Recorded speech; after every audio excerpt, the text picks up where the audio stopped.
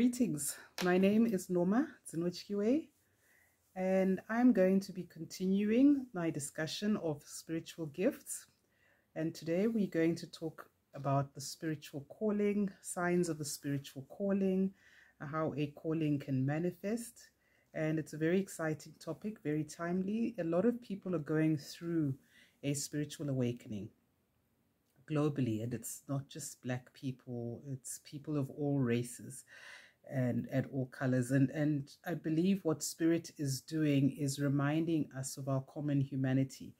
I've observed people of Indian origin coming to Africa to undergo initiation for Ubungoma. I have observed someone from Korea also coming and initiating within our African tradition. Not sure whether it was Ubungoma or something else, but people of different races are being called for initiation. You have a lot of healers who are Caucasian that are practicing African traditional healing methodologies as Abangoma or Izinyanga herbalists. So there are different healing specialities depending on what your ancestors practiced. You may have a single gift, you may have multiple gifts. In my previous video, I talked about Ubungoma.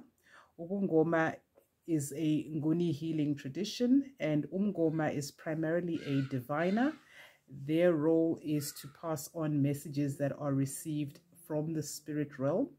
They reveal hidden things, maybe things that have been done to you, maybe family history, maybe issues that need to be healed in a particular bloodline. Those are just examples. There are many different ones.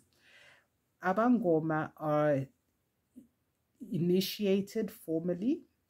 They need to attend initiation so that they have a mentor who teaches them how to handle the spirits and the guides and how to interact with them, what to do when they're attacked. Because the reality of the spiritual journey is you will be under attack. And I'm often amused when people associate African traditional healing or indigenous healing methods with evil or sorcery or witchcraft or the dark side. It's quite amusing because once you actually study African spirituality intentionally and you speak to healers and maybe you are gifted yourself and you start to practice, you really do come under attack. So if what we do is witchcraft, if it's evil, why would we be under attack? Surely we should all be on the same side. Surely there shouldn't be any conflict. But clearly what we do interferes with the works of darkness because we are primarily light workers, and that is why healers actually come under attack. The reason why we wear beads, we wear crystals, some of us wear metal jewelry, others wear bangles like copper bangles and things like that, is those are the protective mechanisms that our ancestors have given us that use the science of vibration and color in order to ward off certain energies, in order to draw our ancestors and spirit guides closer to us so that they can protect us, because what we do really disrupts the works of evil. And it reminds me of a verse in the New Testament where Jesus is speaking to people, and somebody then says to him, word has it that you actually are casting out evil spirits because you somehow have a connection with evil. And Jesus's answer at the time is, a house divided amongst itself will not stand. If I am casting out evil spirits by the power of evil, why are they leaving? Surely we should be on the same side. So that's how he actually squashes that particular argument. Because if Satan's house is divided, if he was using the power of Satan or Beelzebul to cast out demons, those demons belong to Beelzebul, so surely he shouldn't be able to cast them out. And if he casts them out, surely they should be able to come back. He would not have any power over them. So he really talks about the house divided. So if what traditionalists and indigenous healers do is evil, it's demonic, they actually shouldn't be able to do it, because what they do really disrupts the work of evil in people's lives. And there wouldn't be so many testimonies of people that have been healed that are now successful because of the intervention of indigenous healers. If that was the case, then there would be no testimonies. Just like you have Christian testimonies of people being healed, you have testimonies of people being healed after visiting a healer. So it's very important that we distinguish witchcraft, sorcery, dark magic from healing and the different methodologies that healers use. I don't deny that there are scammers. I won't even call them healers, they're scammers. There are scammers that have studied the patterns and the methodology, because there is a lot of information about indigenous healing out in the public, on Facebook, on social media, different social media platforms, Twitter, Instagram, etc. There's a lot of information. So if you really wanted to be a scammer, it would be very easy. You know, you go and you put on some beads, you get yourself some animal prints, you set up a Facebook page, and you tell people that you can do things that you actually can't. And you demand money up front. So what generally happens is with scammers is they will demand money up front. They will exploit your desperation for healing.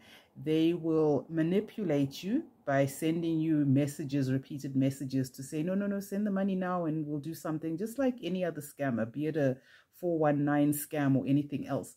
There's always money that is demanded up front. Healers do ask for money up front because, especially if you're divining, there is a concept in spirituality of reciprocity.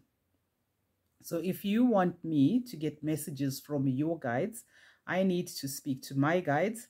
My guides will speak to your guides. It takes a lot of energy for my guides to reach me and give me messages by way of visions or intuition or clear cognizance or clear audience. It takes a lot of energy to cross dimensions from the spirit world to give a human being a message for somebody else. That is why we have a concept in isiZulu called ukanyisa, meaning to give light, meaning you must give an offering, normally a financial offering. In the olden days before money, you gave a healer something, a chicken, a cow, a goat, depending on the size of the task or the work. That was known as ukanyisa. That is a token of appreciation to the healer who is living. It also reflects as a token of appreciation to the guides that that healer works with, because that healer's guides are going to speak to your ancestors and your guides and God or the Creator in order for you to get the answers that you seek, in order for you to be healed. So that is why healers ask for an offering. Some healers will do some work first. They'll tell you how much they charge, then they'll do the work, and then they expect you to be paid. Other healers will say, well, I know that you don't have the money now, you can give it to me later. Some healers, particularly those of us that work with angelic guides, isithunywa, will sometimes do the work for free. What I do personally is, if I have to do a reading, a tarot card reading, get a message that is specific to you from your guides, I will actually charge a fee, and I'll ask for that fee because I need to prepare. I need to ask my guides. My guides need to speak to your guides. And when we do the reading, I need your guides to come through so that we get the messages, because my ancestors can't speak for your ancestors. The job of my ancestors and spirit guides is to call yours into the space so that when we meet and we have the reading, I am getting the messages that are coming from them. It's not my people speaking anymore. My people are simply there to bring your people, because you and your people are strangers to me as a person, 9 times out of 10. So they bring your people to me. So that's why siyakanyisa.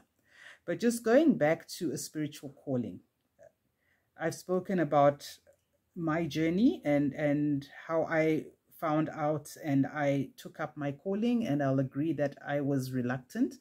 The truth is, many people that have a spiritual calling are actually very reluctant to take up that calling because there is danger. You are going to be under spiritual attack, as I said, and there is a lot of work that is involved. Maintaining a high vibration requires work. You need to cleanse regularly, take spiritual baths. You need to purge, which is very uncomfortable for some of us.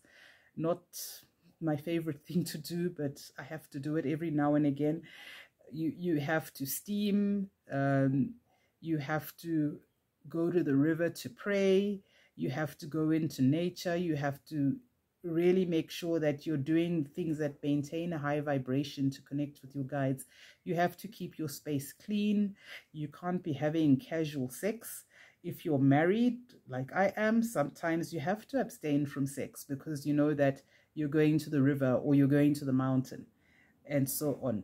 If you're doing prayers on behalf of people, you need to have a high vibration. Otherwise, you won't be able to communicate with your own guides, and they won't be able to invoke that person's guides for them to help them, because I invoke my guides speak to your guides. So that's the whole thing of I'll speak to my people to speak to your people. That's what happens in the spirit world.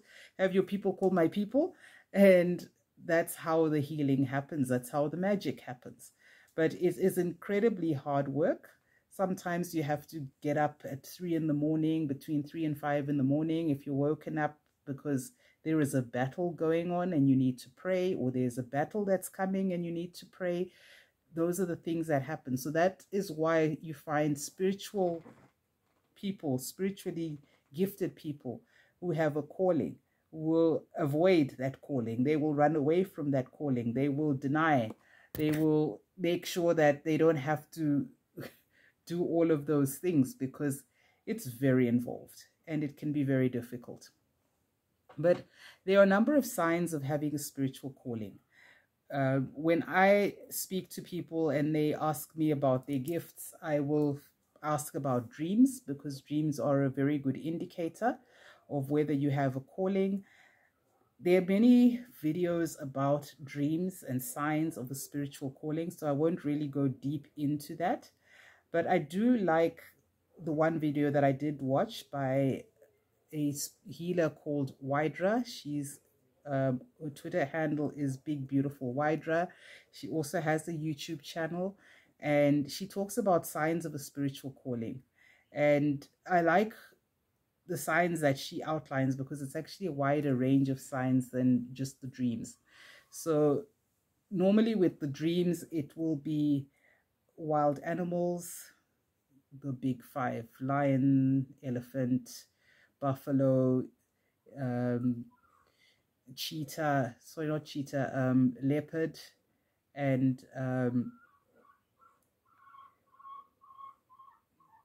let me just go through this list again. So the big 5, it's the lion, it's the leopard, it's the buffalo, and it's the elephant, and I'm forgetting the 5th one, but you know, the big 5. Those are common dreams. You may then dream of snakes, especially if you have a gift associated with water or your guides have affinity with water. Big snakes like pythons or an anaconda, different colors. The dream of a snake, when you are spiritually gifted, you're just shown the snake. The snake is not attacking you. It's not chasing you. If you dream of a snake that's chasing you or attacking you or biting you, that is not your ancestors. That is an enemy. So let's be very clear about that. You do get dreams of snakes because snakes are also manifestations of evil spirits, evil energies, entities that are sent against you. That the way you dream of a snake that is an ancestor or that is a manifestation of an ancestor is different from the manifestation of an enemy that is attacking you. So you may also have dreams of water, calm water, ocean, river water. Water dreams don't necessarily mean that you have a spiritual gift or a calling. Sometimes they just mean that you need to go for a cleansing. So you need to spend time, pray, speak to your guides, get clarity, consult a healer to be sure. Don't sort of dream of water and then rush off to go for initiation, because maybe you're not even called to be a healer. And a lot of people have found themselves going through an initiation process, come out of the initiation, and they're unable to heal, they're unable to see. And it must be very frustrating, because then you get other people who have never been for initiation, but they're practicing. I've never been for a formal initiation. I am undergoing initiation through my guides. They teach me and they guide me and they show me what to do, and that's how I've done it. I have worked with healers for certain things like cleansing, here and there to learn certain things, but I've not gone for formal initiation. And that is because of the nature of my gift. I don't have a gift yobungoma. I don't divine with bones.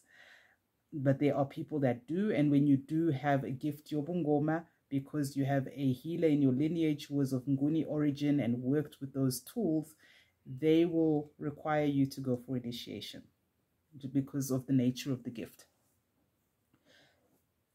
So those are some of the dreams. Water, so as I said, not always a sign that you must go for initiation. Sometimes it's a sign that you need to have a cleansing.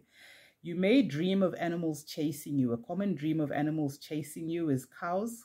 Cows are indicative of your ancestors, because if you are of African origin, particularly Nguni, cattle were highly valued, and you may have had owned cattle as a family. So your cattle could be a manifestation of your ancestors. If they're chasing you, it's because you have not taken up your calling. You have delayed, and they're getting impatient with you. You may dream of a dog or dogs chasing you. Again, the domestic dog is a sign that your ancestors are not happy. Something is wrong, something needs to be done. Maybe you haven't taken up your calling, or there's a problem in the family that needs attending to, a ceremony that hasn't been done, to different things. So dreams alone are not enough of a sign to say, I have a calling. There must be other signs. You must have your clairs operating, your clairvoyance, your clairaudience, your clairalience. If you watch my previous video on spiritual gifts, there's more details about that. Those manifest from when you're a child. So you don't even need to go to initiation to start having all of those manifestations. Remember, the gift is something you are born with. You are chosen before you're born. You are assigned these spiritual gifts. You are assigned an ancestor or ancestors and guides to help you to operate in those gifts. And by the time you go for initiation, whether it's a self-initiation or it is a formal initiation with Ukobela, you already have the gift. The gift is manifesting in different ways. You are simply then going through initiation for you to learn how to communicate with your ancestors and how to do the spiritual work. So there are a lot of contentious conversations out in the healing space about my gift has been stolen. I went for initiation and my gift was stolen. I will talk about that in a different video. I don't think your gift cannot be stolen from you, because it's encoded in your DNA to say, for instance, in my example, Nomatemba has a gift of prayer, right? Her gift is to pray for people. Her gift is to divine for people. That is in my DNA. And I may choose not to operate in my gift, not to go to church and preach the word and pray for people. It doesn't mean the gift goes away. The gift is there. It doesn't go away. It can't be stolen from me. What may happen when you encounter a dodgy healer or a dodgy mentor or a sorcerer is they can create a psychic link or a soul tie with you by different means, and they can tap into your energy and extract that spiritual essence, that power, that energy that powers your gift, and use that energy for themselves. So remember, the principle of energy is that energy is neither created nor destroyed. It's just transformed. So you have been given a spiritual gift. It manifests as an energy that allows you to heal people through prayer, as an example. If you meet a sorcerer, and there are many, and they perceive that you have that gift, they want to steal that energy for themselves so that they can make money, as an example, or they can pray for people and make things happen. So they can create a soul tie with you, tap into the energy of your sacral chakra and your solar plexus chakra, which is normally where these energies reside, and they steal that energy from you. Your gift is still there, but you may find that you are unable to operate effectively. You are unable to pray for people. Went through a phase where I couldn't even pray. I went through a phase where I couldn't even pray for myself. I couldn't pray for other people. I struggled, to just find the energy to get on my knees and pray. And that is because I was in a spiritual battle with a certain individual who was working with powerful sorcerers. And that person had created a soul tie with me. Because, at one point we were friendly and we would talk, and this person worked sorcery against me to create the soul tie. And using that soul tie, this person was taking my energy. And I felt worse and worse with time. I didn't even have energy to do basic things like cook for my family at times. I didn't have the energy to pray. I had barely enough energy to just go to work, do my work, and after work just collapse in front of the TV and watch Netflix or YouTube or whatever. I didn't have the energy to do anything beyond the basics to keep my life going. And I lived my life like that on autopilot for close to a year, until my spiritual awakening. As I began to awaken spiritually, the things started to make sense. The dreams that I was having about this person, the dreams that I was having, about the sorcerers they were using. These people would appear in my dreams, but because I was spiritually tapped out, I had no idea what was going on. So part of my awakening, the reason for my awakening, was my ancestors wanted me to understand that I had this person that was in my energy, this person that I knew that was working against me, and that person was tapping into my energy and leaving nothing for me. And they, of course, were not happy because they gave me the gift. They needed me to use my gifts to work and help people. And there's this individual that is just randomly tapping into my energy and doing whatever they need to do with it. And so they had to put a stop to that. And ever since I woke up and started fighting back, and I started my spiritual journey and gone through a lot of cleansing, did a lot of inner work, shadow work, healed a lot of my inner childhood wounds, which drew this character to me. Ever since I did that, I've been able to help people. I have energy to do things after work that I didn't have energy to do before. I have energy to start creating. I spoke to a friend of mine and she suggested that we do a podcast, but I went and I bought a professional recording microphone, and that microphone sat in its box for the better part of a year, if not almost 2 years. I didn't have the energy to even open it and start recording and start podcasting. I've only been able to do so now, just as I've been able to push this person and their sorcerer friends out of my energy and cut them off and cut the links and cut the soul ties. Now I have the energy to do the spiritual work. So I'm just going to go into the spiritual calling signs. But as I said, it goes beyond dreams. You also have to receive other signs. You also have to make sure that your gifts, your clairs are already in operation, because the calling is just an elevation of, you have this gift, we now need you to do X, Y, Z, and A, B, C with it. So you could have a spiritual gift and not have a calling to work with people because the gift runs in your lineage, or you have a calling to actually work with people because your spirit guides were people that worked with people and helped people and healed people. So among the spiritual calling signs is one, synchronicities. So seeing videos on your timeline that speak to whatever it is that you're wanting to do or thinking about or worried about. It's the same as when you go to church and that day the preacher preaches a word that speaks directly to your situation and you feel like the preacher is speaking to you. That is actually the alignment, the synchronicity. Your guides woke you up to go to that service for a reason, just like your guides made you go to YouTube or made you go to Twitter or made you go on Facebook and Instagram. So you see certain messages on your timeline that resonate with whatever situation your guides want you to resolve. And they find you the knowledge and they feed it to you. I mentioned the clairs, so hearing and seeing things that other people don't. And that happens even before you go for any initiation. Anxiety. Anxiety is very much a part of the spiritual calling and the spiritual journey. And you're anxious because in your spirit, you know things that other people don't know, or you know how much more serious the situation is than people actually understand.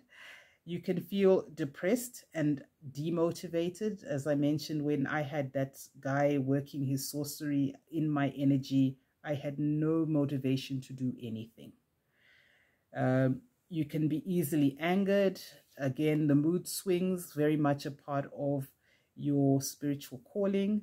You may neglect personal hygiene, and that's a feature of depression. You don't even have the energy to take a shower. You actually ask yourself, am I going out today? Okay, I'm not going out, so no, it's fine. I don't need to shower. If I do need to go out and be among people, then yes, I will drag myself and have that shower. But you will neglect your personal hygiene because you don't have the energy because of the depression. You will lose interest in things you enjoy. Again, also part of the depression, cluster of symptoms of depression. You may eat poorly, so you may eat too much. Maybe you're a comfort eater, so you feed your feelings, or you don't eat at all, you have no appetite. Again, also linked to depression and anxiety. You may have overwhelming fear that prevents focus, and sometimes that fear is engineered by people outside. External factors, entities that are sent against you, spiritual and psychic attacks. I have tweeted about this on my timeline. Those can exaggerate your fears and then you'll be paralyzed. You won't do anything. You may have confusion. You just don't know what is going on. You don't know where anything is. You can't find stuff. A spirit of confusion actually does exist. It can be sent against you. I've had dreams where I am at work and I don't know what's going on. I cannot see whether I'm coming or going, and it's a problem. So those are also possible. I've mentioned the dreaming of water, dreaming of beads. So your ancestors may present beads to you in different ways. Maybe you just see the beads. Maybe you are wearing them in your dream, or maybe your ancestors are wearing them. So usually the beads are a sign that you have a calling. Beads don't necessarily indicate ubungoma. Some beads are given to you for the color correspondence, to help bring your guides to you and to allow you to connect with them. It doesn't necessarily mean you've got to be umgoma. You may well have a gift of prophecy. I don't have a gift of umgoma, but I'm wearing 5 strands of beads, and we'll talk about beads in a different video. That requires one all on its own. You may be socially isolated. You may experience inexplicable emotional pain. That usually happens if you have an angelic guide. Istunywa can make you very emotional for no reason, and it's really just a message. It's just leaning into those feelings and inquiring and asking for guidance as to why. You may be socially isolated. You may actually experience major illness, trauma, loss, financial loss, losing people you love. That also comes with the journey. You may have panic attacks. You may have relationship problems. very common when you have a spiritual calling, because sometimes the people we are in relationships with are not the right people for our journey. So our guides get impatient and they push them out of your energy. You may lack patience. You may have a sickness that no doctor can cure or understand. You may not be able to sleep. So insomnia, linked again with depression and anxiety, it really makes possibly you are actually spiritually gifted. Sometimes you have insomnia because your guides are saying you are under attack, don't sleep.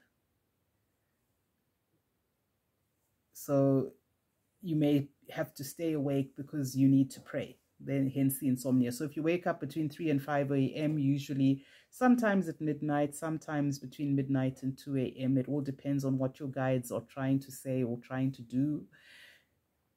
That insomnia is a call for you to get up and pray, speak to your guides, understand what's going on. And you'll find when you wake up and you do it, you'll be able to go back to sleep just fine.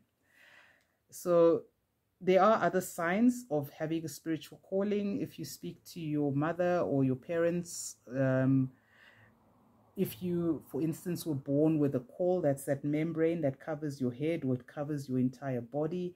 I do write about that in my blog.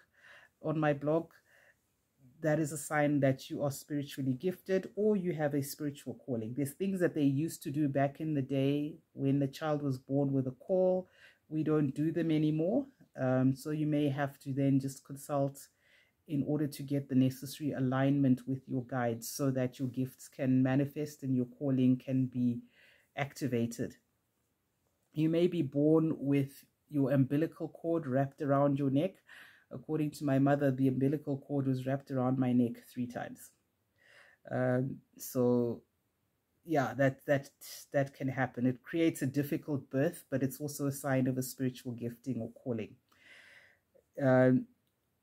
You may actually, those are just a couple of the other signs. So your signs need to have, you need to have several signs, not just one.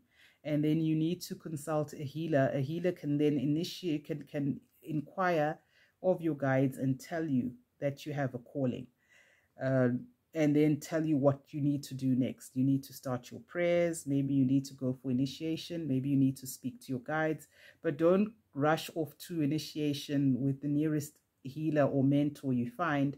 Get guidance first from your ancestors and spirit guides so that you're going to the right mentor. You are being initiated in a place where they understand the ways of your ancestors and they are willing to work with your ancestors and not impose, umthetho wempande, how they do things in that lineage. So your ancestors will identify which mentor you should go to. Then you may dream of your mentor may dream of you, or your intuition may tell you that this is the right place. Sometimes you may go for initiation. They may do certain things, but at a certain time, your ancestors decide it's time to go. Don't resist, just leave, because maybe the people there have done what they need to do for you. But at the same time, you don't want to be jumping from one mentor to another. You also want to make sure that you are consistent and you find impande or a spiritual lineage that works well with your ancestors. So that's really for those that have to go through a formal initiation, particularly if you have nguni and or ndao guides. For those that are doing self-initiation, and I just say use the word doing in loosely because the initiation is actually being done by your guides. They will teach you what you need to know. They will send you people. They will send you resources. They will send you the knowledge. And all you need to do is follow the instructions and implement.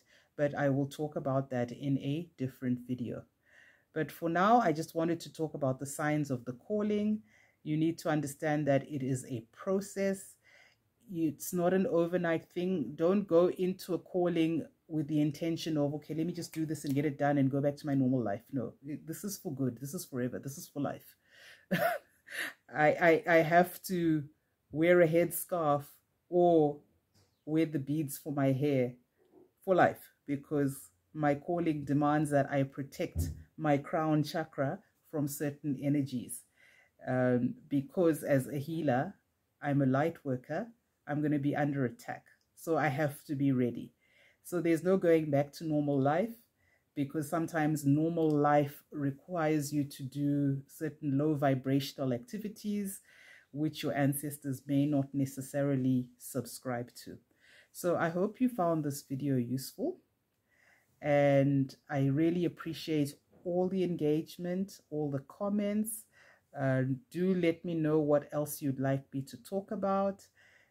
Hopefully one day I will get to a point where we can do this live and we can really interact, because I do find lives quite fun, quite entertaining. I've seen other healers do them, but we'll get there slowly but surely. But thank you for watching, and enjoy the rest of your day.